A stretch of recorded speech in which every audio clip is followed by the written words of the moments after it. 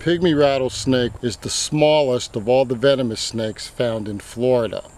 These snakes are also the most common, meaning there are more of them than there are any other venomous snake. These snakes will only grow about 12 to 14 inches long, but they are also very irritable little snakes. If encountered, these snakes will not hesitate to bite. 90% of all the bites sustained by venomous snakes in the state are by the pygmy rattlesnake. Pygmy rattlesnakes have a base color of blue or bluish gray.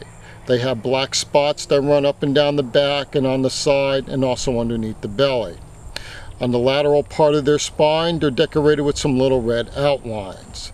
Since these snakes are the most common of all of our venomous snakes, if somebody's going to have an encounter, most likely it will be a pygmy rattlesnake. If encountering a pygmy rattlesnake, these snakes should just be left alone.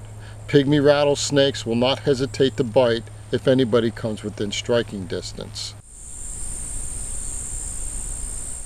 Pygmy rattlesnakes, being the smallest of all of our venomous snakes, give birth to live young as well. When a pygmy rattlesnake is born, it is one of the smallest snakes I've ever seen.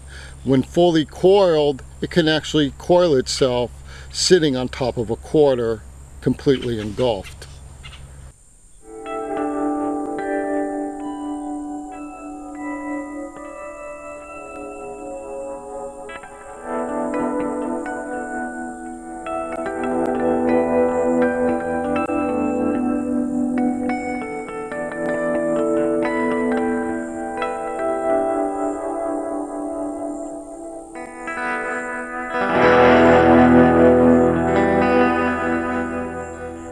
Pygmy rattlesnakes can be found in rural areas and also in human habitated areas. Meaning that if you decide to go somewhere and buy a plant, you should actually be very cautious about reaching for the plant without looking into it first. Pygmy rattlesnakes may be hiding out somewhere where you may not see them. If reaching for something and not looking first may cause someone to get bit.